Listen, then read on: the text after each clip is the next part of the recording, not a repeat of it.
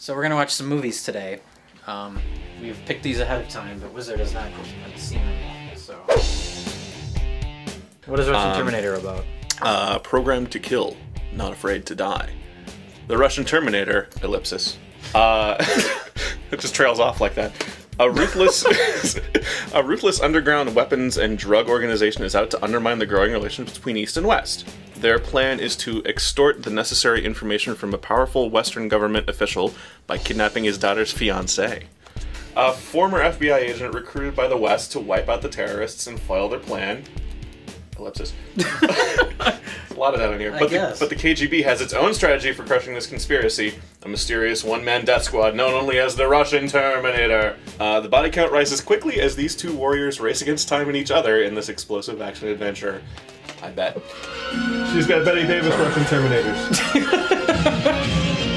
Yeah! Oh. Yeah. I think maybe the title was changed, because these all look like actual titles on the film, and that was like superimposed on a freeze frame. Yeah. No. We don't have to know what's going on in the scene. Just show people shooting. It's acceptable so far. It's exciting for a crappy movie. Sure. Pretty good job there. Yeah. It's a lot of henchmen, though. There's a lot of people. Everyone's just the same. That's so they can use the same 3 actors over and over. So the movie should really be called Russian Ninja. He hasn't really terminated that yet. Hey, why did you do that? You can't hit me at point blank range, you're so slow. Okay, bye.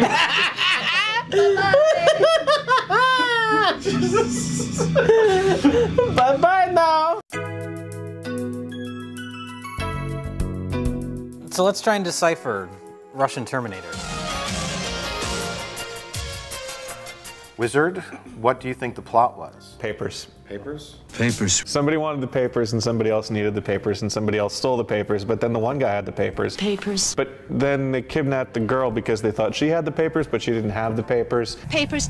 And then it was her father who was kidnapping and having the papers all along, and they were his papers. They knew where the papers were the whole time, though. They were in the factory. This is the paper they want. Okay, what do we do now? But there was one paper that was in a different drawer in a different part of the factory. But the thing is she wasn't even really kidnapped. It was her boyfriend who was kidnapped, and then she had to give them the papers, but then there was a paper missing from the papers, and her father knew that, and he was paying Kenny Rogers $200,000 to never really clear to what he was doing. Papers. I think he was supposed to get the papers. And he was supposed to get the papers, but the dad knew that there was a paper missing. And we haven't even talked about Phil Davis at all. Phil Davis is the younger version of Kenny Rogers. Yeah. Well, Phil Davis kind of epitomizes the whole movie, because where did we decide this movie was made? Where did we figure? It's Scandinavia somewhere. Some Scandinavian country. Yeah. So there's lots of Larses and. Yeah, but they're all speaking English, and it becomes clear as you're watching it that this is a movie made by Scandinavians that's meant to be an American action movie about a Russian Terminator. And Phil Davis, maybe it's the case with the other actors, but it's definitely clear with him that he learned his lines phonetically. Yeah. And English is not a language he's very familiar with. No. It's like the old man from Temple of Doom. On the way to Delhi, you will stop at Bangkok. Yeah. You'll go to Bangkok Palace. Where he's just literally reading sounds, and he has no idea what the fuck he's saying. That's how every actor in this sounds like. What do you want from me? I'm busy. I don't understand what you're talking about. This girl, does she has a name? Probably. Yeah, that's how you end up where people are putting inflections on the wrong words. Yes, and it sounds wrong. Which creates the best line in the movie. Oh yes, which is? Go ahead, Jay. You've earned it. That's what friends are for. So you will help me? That's what friends are for. It's obvious, though, that once this movie was completed, someone had to either market it or try and sell it. And the movie has nothing to do with the Russian Terminator. He's a minor character. He's like the Boba Fett. Well, he's not even a Terminator, though. He's a ninja. He's the Russian ninja. They do call him at one point the Russian Ninja. The movie should have been called Russian Ninja. They just say Russian Ninja. They do call him the Russian Ninja. I wonder if that was the original title that they changed to capitalize on the Terminator name. Russian Ninja's not a very good title either. No. But he's such a minor character. I mean, maybe he's the thing that kind of ties all the betrayals and double crosses all together, but it's not a movie about the Russian Terminator. He's just a character in it. So they say, well, what's this movie? Old Kenny Rogers in a beard walks around, or Russian Terminator? Which title do you go with? Oh, I would walks watch around, old Kenny Rogers walks around looking bored. But he looking for barges papers. into the Sybaris pool suites and, and starts beating the shit out of a guy. That's some of the highlights of the movie when it's cutting back and forth between those two, having their banter. We both fucked up. What the hell is this? I've seen one of those before. I've seen one of those before. I'm gonna make a soundboard just for that guy. Yeah. Yeah? Who is this? It's Phil Davis. Oh, his name is Phil! Fuck you. This just made the movie. I am normal American man. Phil Davis. Did we ever find out why they go to the Sybaris pool suites? Like the Right scene after the scene before, failed- there's a failed robbery. Or No, that's where she takes the papers, and then they're like, these are not enough papers. We need more papers to paper, and then immediately right after she leaves and gets in the car, and Phil Davis tells her the story about how he got attacked by the Russian ninja. It's like, guess what happened to me, this crazy guy, and then they are swimming. Yeah. Well, do you know what happened to me? Some goddamn asshole dressed in black attacked me.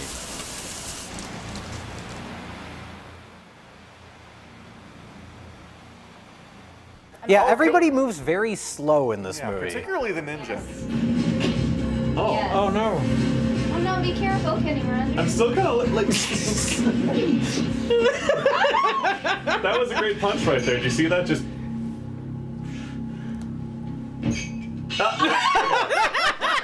Oh no, he's confused. You bastard.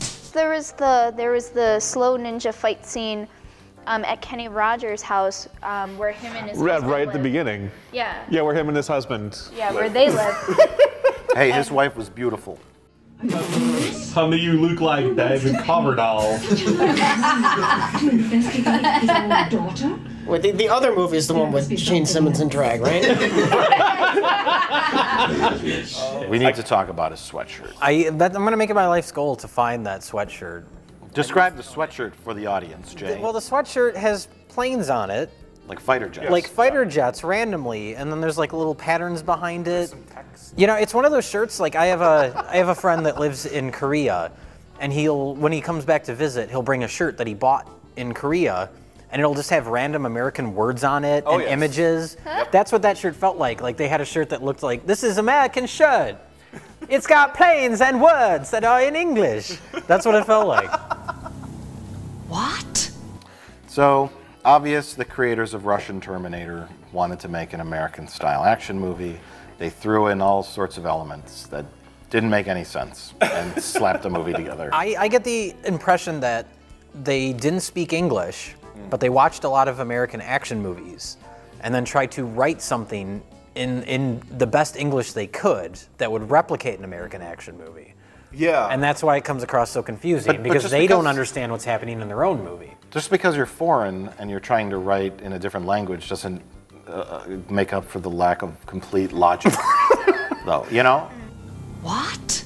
Yeah, what like, was up "Alright." with that? The Russian ninja, He slowly got away. he pulled the guy out of the helicopter and he awkwardly fell on the floor. It looks like they really filmed that, though, without any stunt work or cables or anything. They just like, hover the helicopter, I'll just climb up on it. And someone might get hurt, I don't know. It really looks like that, so I was like, hey, neat. You have a problem.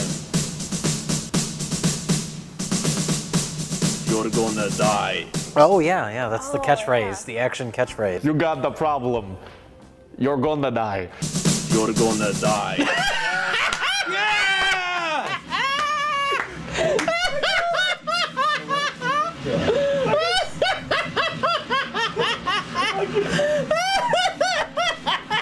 Well, what's the consensus on Russian Terminator? Good, bad? bad? Is it? It's riding that line between frustrating bad and good bad. There's parts of it that are really funny. I think it's just above it due to there was enough you could puzzle through for fun and, you know, sort of make up. Yeah. You know, it's like trying to actually sew the parts together was fun. Whereas in a lot of movies that might just be, I don't give a shit, just get the papers and whatever. But no, it was like, oh, who's that? What are they doing? Why are they doing that? Wait a minute, what did he just say? And where's everybody going? Where's everybody walking? Where is everybody in relation to everyone? Sometimes complete bizarre confusion can be fun. Especially when two main characters just show up in a swimming pool for no reason. You are my enemy. You have seen my face, so you have to die. Oh, yeah?